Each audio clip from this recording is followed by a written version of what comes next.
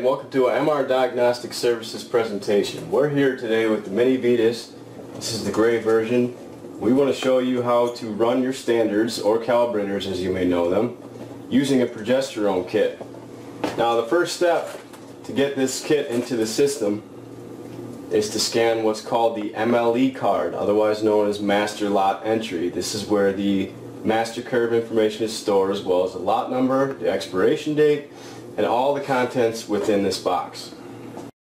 Now to enter in this kit, I select master lot entry on the screen and then scan master lot. The screen now shows you scan MLE barcode, which is this code right here. Now to scan this MLE barcode, I press the scanner on, start from the top, and slowly work my way down. When you get that green beep, it'll show you on the screen it's reading the MLE barcode and saving it to the storage within the Mini Vidas. This process will take about 1 minute. Now after successful scanning, it will automatically print off the report of what was scanned in. If I want to go back and look at what I have entered, I'll go down to list master lots. PRG is the test that I've assigned. There's no other kit saved to this instrument at this time. Now the contents of each kit includes everything that you will need minus the sample or any control substances to run on the Mini Vidas. The first package, which must remain closed to prevent moisture damage, is what's called the SPRs. And this is check each spur to make sure that it is punctured in the middle.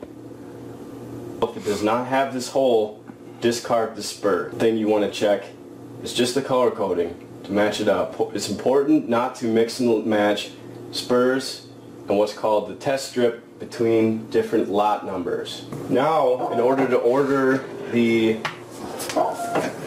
defined testing for the PRG standard or calibrator, which must be ran in triplicate, and again, all this information is found within your kit insert sheet. There's much important information. You should get very familiar with the sheet. One important thing to note is how to reconstitute the standards, and before testing, to allow all the components to reach room temperature. Now different kits, different assays may have different assay procedures and structures on how to do this, so it's important to refer to each one specifically. For this assay, all sample portions are 200 microliters. So now I will insert, first thing I will do, I'll actually insert these and put the sample in. Now, the lip of this test strip must go right over the groove of position B1. It's 1 to 6 left to right. You'll feel a little resistance as you're pushing it in. This is normal. And then at the end there's a little clip you must push down, slide it forward until it snaps just a little bit into place. Now that I have all my test units within the section B, I'll now close this cover, open this up, and here's where you find the SPR, or solid phase receptacle block. Now I want to slide in your spurs into position. There's no forcing or jamming needed. Just be sure they're seated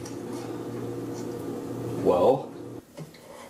Close this cover and open this up, as I have not yet put the sample in any of the test units.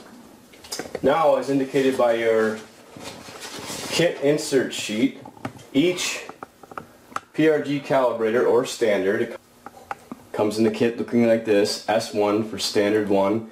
This particular assay only has 1 point of standard or calibration, but it's very important that only 200, or as indicated by the sheet, microliters of sample be placed into each test unit. The position that you place the sample in is the first position here, or as you can see, it's different from all the rest, the sample well.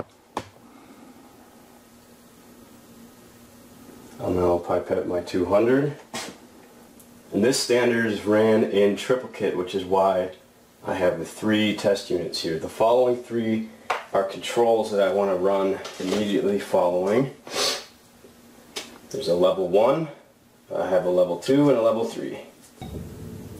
Go to status screen, section B, and this is where the indicating of what is where takes place. The barcode scanner has already identified each test strip as a PRG kit. So now for section 1, position B1. You see the S here or the C here. The S stands for standard or calibrator, the C stands for control. You can also assign a dilution and sample ID. I want to pick standard.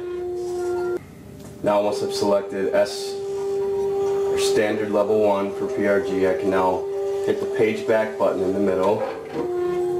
I go to select number 2. I assign that as a standard as well.